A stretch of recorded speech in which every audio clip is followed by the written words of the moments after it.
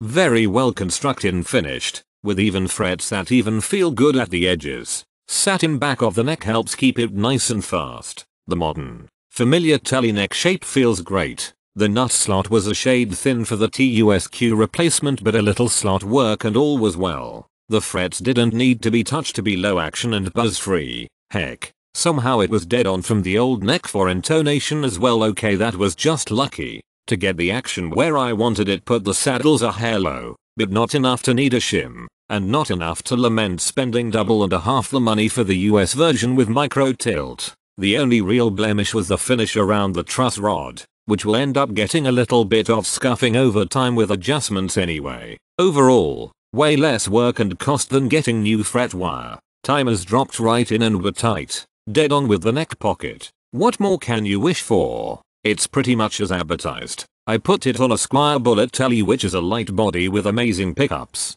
The neck had some issues. The MIM neck was a very tight fit and required buku sanding in the neck pocket. When I finally got it to fit, it was about 1/16th of an inch high. I fixed that with left torque on the truss rod to create a slight relief and a playing card shim, ace of hearts, to get it set up at the right string height and with good intonation across the FB. Plays great. Looks great. B50 with rolling bridge, rolling string trees and tusk nut necks mods.